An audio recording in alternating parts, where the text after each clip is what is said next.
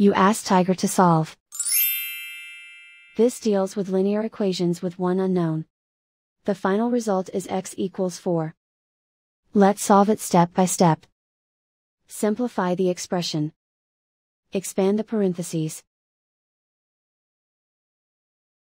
Simplify the arithmetic.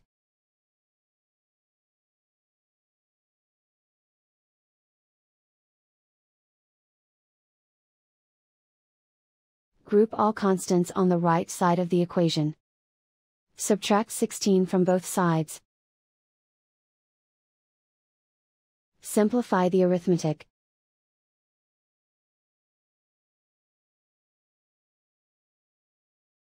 Isolate the x. Divide both sides by -10. Cancel out the negatives. Simplify the fraction. Cancel out the negatives. Find the greatest common factor of the numerator and denominator.